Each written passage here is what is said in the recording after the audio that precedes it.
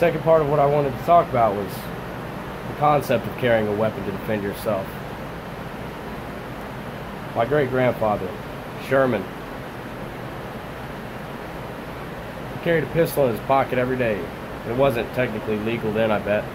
Maybe it was at some point, it wasn't at another point. I don't know exactly the history behind it all, I don't. But I know that we have more, what would you say, liberty now than we did for a large amount of time as far as carrying weapons to be concealed. Was frowned upon and whatnot in a lot of places earlier on in American history than people realize. My point is, my great-grandfather, who I'm named after, carried a pocket pistol everywhere. Why? Because you might need that. It's very possible. Maybe you only need it once in your life. But you can determine the outcome sometimes, and you can't expect God to do all the work.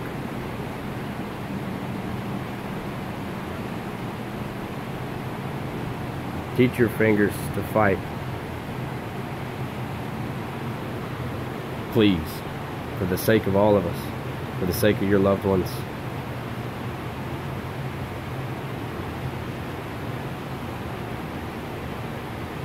Take responsibility.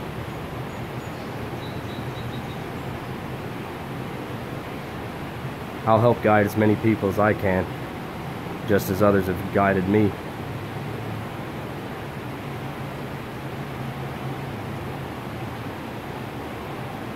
Carry a weapon. Carry things that can save lives. It's no different than a fire extinguisher, an emergency medicine for someone who needs that, for someone who you don't even know that may need it even.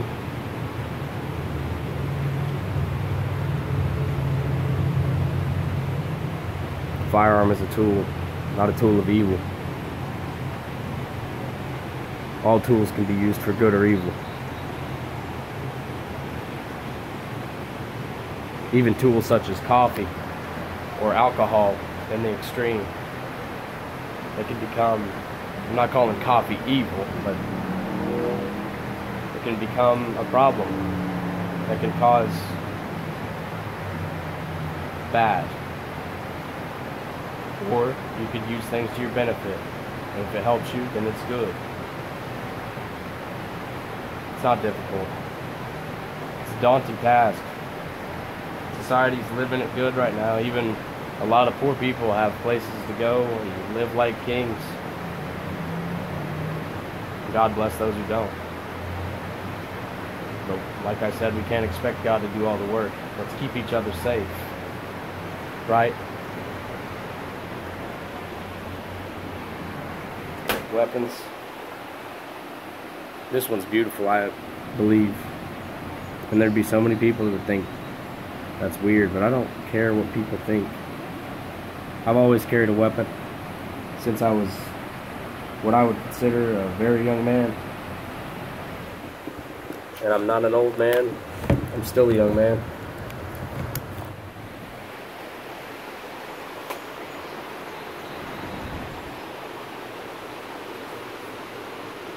I've been blessed to be guided by so many good men and women in many ways.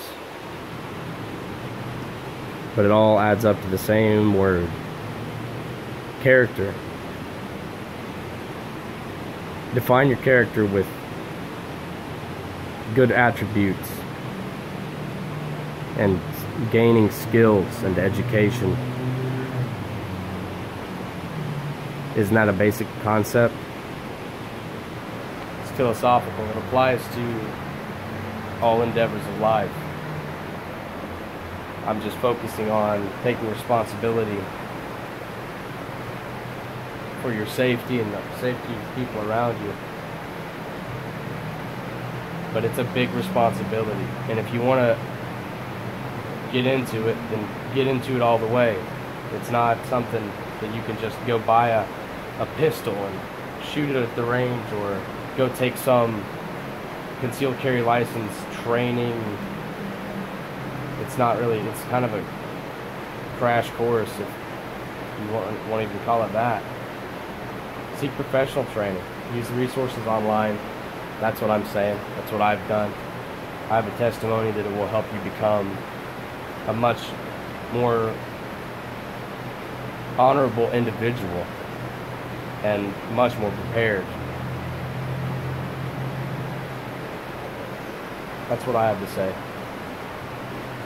I'm still on my path. I'm not perfect by any stretch of the imagination. And I don't mean it perfect as a individual known as, I mean perfect in my skills.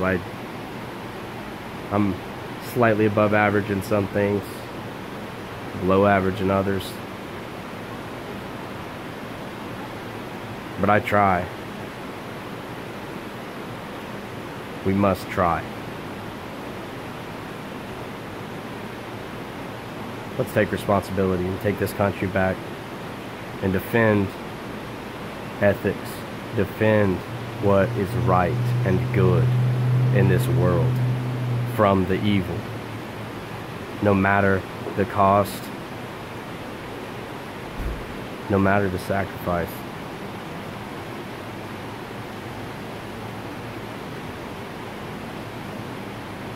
It's a worthy cause. It's the only cause worth fighting for and dying for.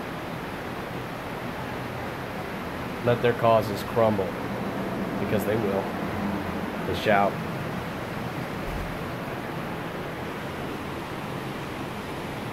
God bless you all.